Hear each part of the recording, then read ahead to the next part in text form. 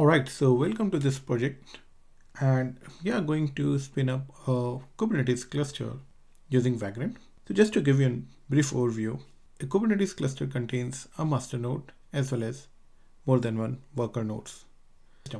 So let us refer to this diagram. I have attached this in the resources section and you can access it as well. So first node is called the master node or the control plane. The control plane has the capabilities to manage the complete cluster. It will have etcd, which is kind of a database. Then it will have some services like scheduler, which basically schedules the pods, controller manager, which will control the complete cluster. Then you have the kube API server, which would act as a way to access all these services by a simple API. Then you have the nodes here where your pods would run. So keep in mind, in Kubernetes, the workload would generally run on the worker nodes. To manage the state of this node, it will have some sort of agent, which is usually kubelet. Now I've also provided a link to the blog post where I have explained these services as well as the steps to install Kubernetes. I will just give you a walkthrough on how to install Kubernetes. So this tutorial is for Kubernetes cluster in Ubuntu 22.04. So first and foremost, I have given the configuration that I would be using. There would be 3 nodes. However, for my Vagrant tutorial, I would be just spinning 2 nodes, the master node and the worker node. I'm going to use a loop where you can define the number of nodes for worker. It can have minimum of 1 worker node, and depending upon your compute capacity, you can spin up more worker nodes as well. Now I'm using the IP address which is native to VirtualBox, that is 192.168.56.100, and the worker node IP would be incrementing by 1 starting from 101. First and foremost, I will define this into etc host file so that I'm able to access the nodes using this host name or this host name. We have to disable swap. This is a requirement of Kubernetes. We have to load these kernel modules, that is overlay and br net filter.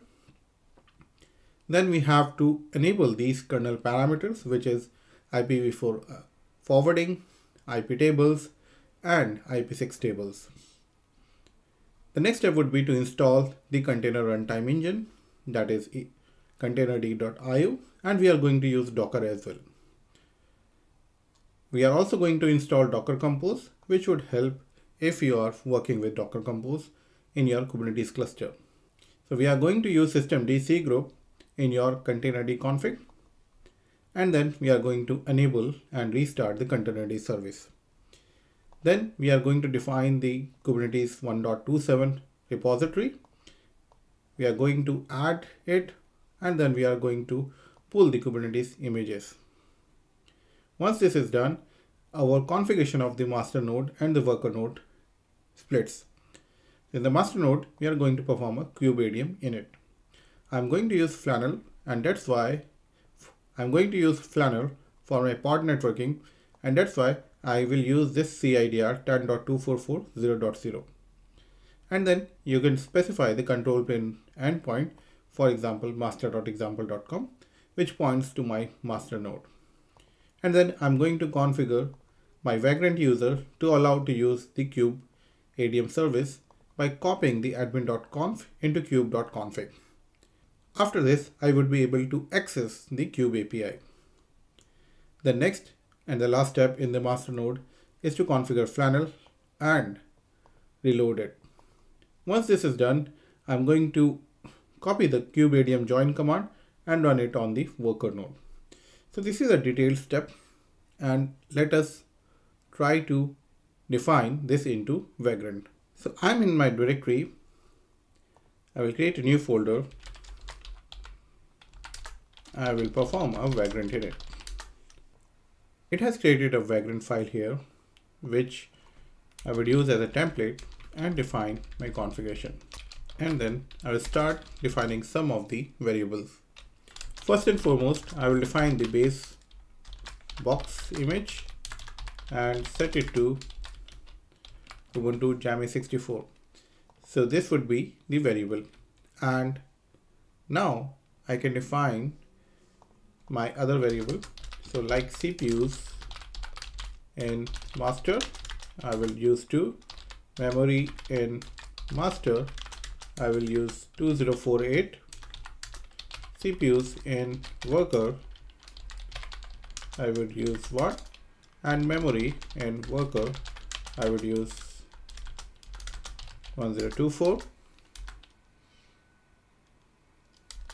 And then I will define the worker node count as 1. So you can change the worker node count here. So I've defined these variables: base box image, CPU master, CPU worker, memory master, and memory worker. You can change them as per your requirement. Now let us come to the configuration of the boxes. First and foremost, I will define a common script which has to be applied on both the boxes. Shell, and I'm going to use a shell script, and the path would be common.sh. So this means I will create a common.sh file.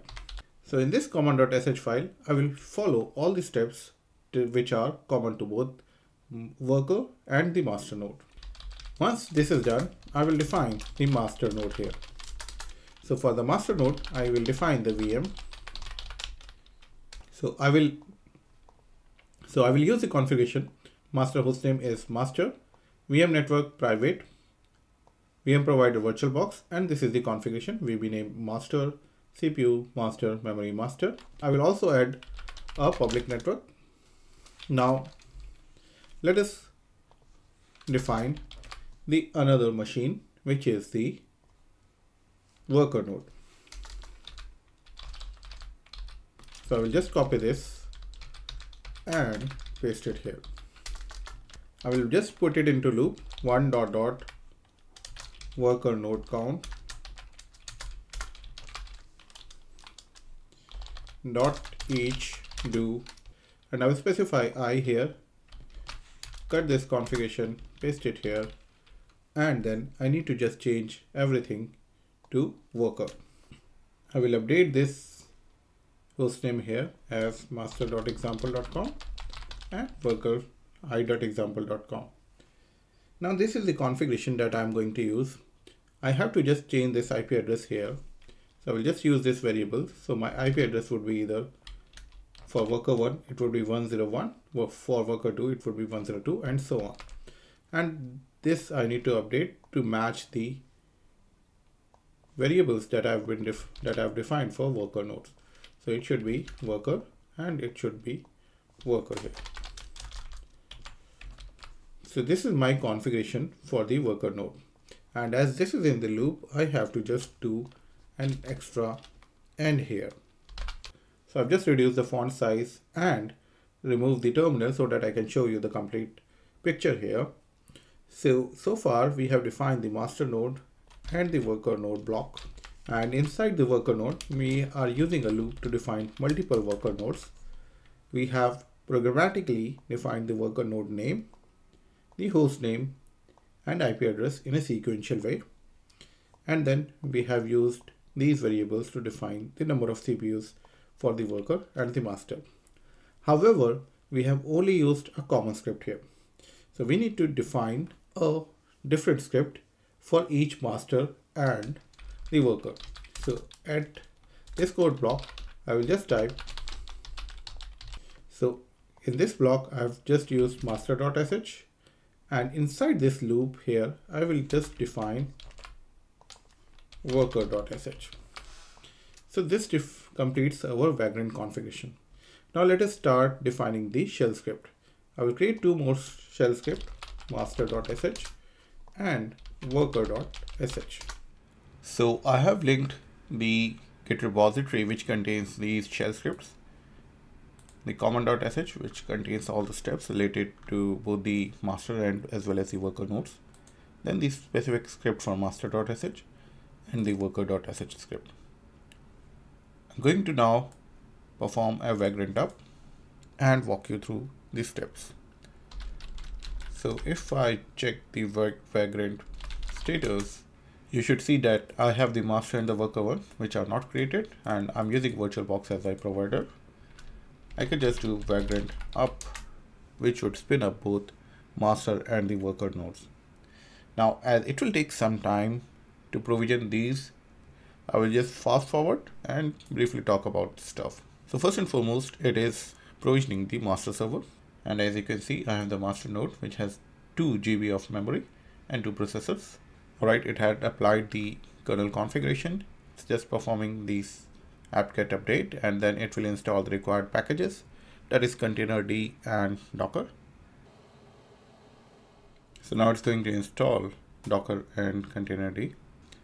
This configuration is for Docker to use C group driver as systemd. Now it is installing Kubernetes, adding the repository, and then installing Kubernetes. So it will install kubeadm, kubectl, kubelet, Kubernetes CNI, and socat. All right, and the last one is it will install the master script. So this is now the master.sh, which specifically specifies to pull the kubeadm config images and then start the Kubernetes cluster. So right now it's pulling the images. All right, it is starting the cluster now, and should be able to create a join command, which we are going to use for our worker nodes. So we should have a join worker.sh, which would be used by the worker node to join the cluster. All right, so this ping command I had specified to check the connectivity between the virtual machines. It's now starting to run some pre-flight checks to join the cluster. Found a bug here.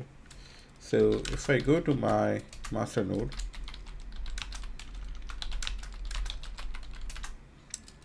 so inside my master node, if I check the IP address, my ENP0S8 has this IP address 56.100, which I had defined. And if I try to ping my worker one IP address using interface,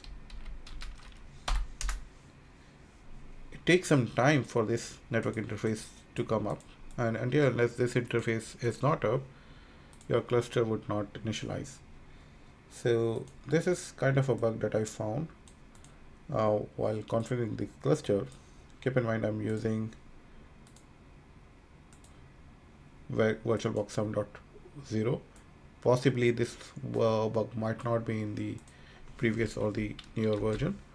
So keep in mind, if you're facing issue and if your cluster is stuck, try to ping your worker node IP from your interface. As you can see, the cluster is up. So I can just check the nodes, and you can see the master and the worker one are here. This is the IP address 56.100, 56.101, and then this is the container runtime. The pods are not up because it's still configuring them, so it should be up soon. But as of now, my master and the worker nodes are connected to the cluster. So in this way, you can configure a Kubernetes cluster using Vagrant. Go ahead and try it out, and in case you face any issues, just let me know in the comments box or the question and answer box, and I would be happy to help you. Thanks for watching. I will see you in the next lecture.